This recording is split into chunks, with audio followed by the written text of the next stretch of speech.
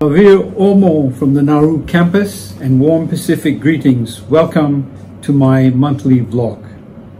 It's really exciting that now all of USP's campuses are finally open and operational, including all 3 campuses in Fiji. But I think it's equally important to remember that this is a deadly pandemic and that we must be vigilant and mindful of what its capacity is. So we need to be continually vigilant about observing national COVID protocols. I want to share some of the highlights of the month with you. First, of course, has been our strategic plan consultation. Over the past few months, the senior management team have been working relentlessly to refresh the strategic plan, and we've of course sought lots of input from our staff and students and our stakeholders. The survey review, the webinar, and the Moodle consultations have deeply assisted us in refining the final submission for Council. Thank you all once again for participating in this important consultation for the University. I also want to share some good news around the Times Higher Education ranking, which we were so proud of in September. We've received further news that we've been ranked in the subject rankings for social science in the Times Higher Education. USP is now ranked in the 501 to 600 in this subject area, and it's a great reflection of the quality education and research that we continue to undertake and offer at the university.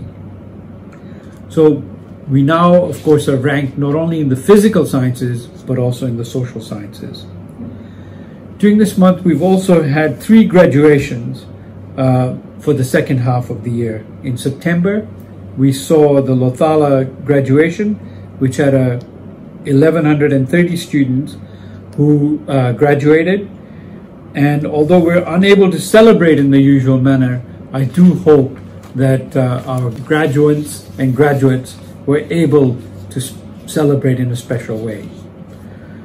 On the 22nd of October, the New Way graduations of the university not only installed our 29th Chancellor, His Excellency the Honorable Dalton Tangalangi, but also saw one of the most exciting graduation ceremonies in New Way.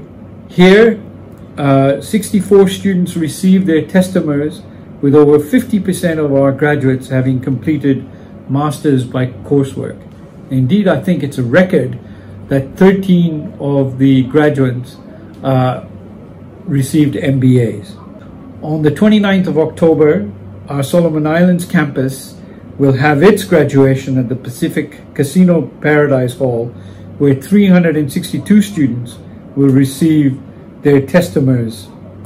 So once again, congratulations to all of you and wishing you success as proud alumni of the University of the South Pacific. With the Glasgow COP26 meeting convening at the beginning of November, 7 USP postgraduate students will also be observing the UN Climate Change Summit negotiations. Building the capacity of our future climate change leaders continues to be of importance to USP, and we're elated for our students' participation.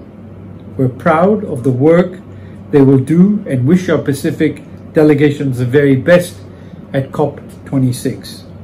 USP is also pleased to announce that they've signed a memorandum of understanding with the Nauru Ocean Resources Company, NORI, on the 18th of October.